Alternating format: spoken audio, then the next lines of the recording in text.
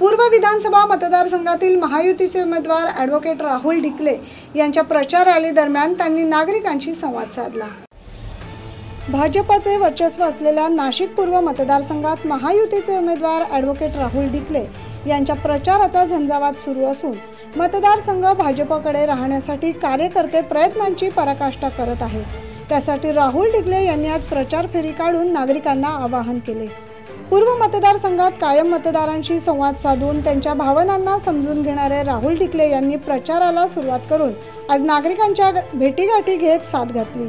परिसरातील मतदार भाजपने केलेल्या कामावर शिक्कामोर्तब करतील असा विश्वास महापौर रंजना भानसी आणि नगरसेवकांनी व्यक्त केला। महायुतीचे उमेदवार आमचे राहुल भाऊ ढिकले यांना आम्ही आमच्या प्रभागात जास्तीत जास्त लीड मिळवून देऊ ही अशी सगळ्या इथे जमलेल्या सगळ्यांच्या वतीने गाई देते आणि निश्चितपणे या ठिकाणी राहुल भाऊ ढिकले विजयी होतील हे अशी सगळ्यांतर्फे गाई देते। 25 वर्षापासून या प्रभागाचं नेतृत्व करीत असताना सातत्याने या भागातील नागरिकांनी आम्हाला प्रचंड प्रतिसाद दिलेला आहे।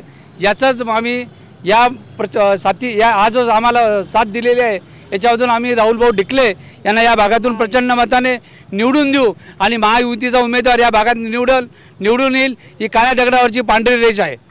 काही नाही, आज आम्ही प्रचार रॅलीला सुरुवात केली आहे प्रभाग क्रमांक 1 मधून। या रॅली प्रसंगी उमेदवार राहुल भाऊ ढिकले, ज्येष्ठ नगरसेवक अरुणजी पवार, महापौर, त्याच्यानंतर माजी नगरसेवक शालिनीताई पवार आम्ही सर्व उपस्थित आहे। आम्ही सर्वांच्या वतीने प्रभागात रॅली काढून सर्व नागरिक, महिला मंडळ आणि इतर सर्व उपस्थित आहे।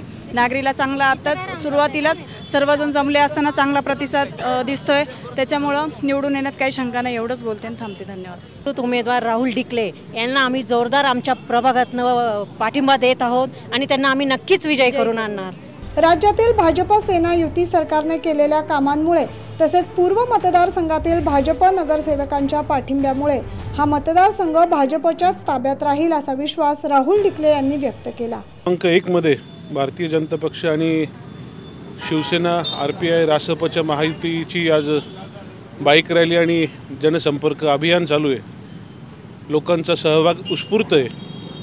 आदरणीय अरुणजी पवार साहेब, शालिनीताई पवार साहेब आणि आपल्या महापौर मॅडम, धनगर मॅडम यांचा हा गेल्या 20 वर्षापासून भारतीय जनता पक्षाचा बालेकिल्ला आहे आणि तो बालेकिल्ला ह्याही निवडणुकीत आहे हे लोकांच्या उत्स्फूर्त सहभागावरून नक्कीच दिसून येतं। मसरूळ, मखमलाबाद, पंचवटी, आडगाव, नांदूर, नाशिक रोडचा काही भाग मिळून बनलेल्या पूर्व मतदारसंघात भाजप सेना युतीचेच वर्चस्व राहिलेले आहे।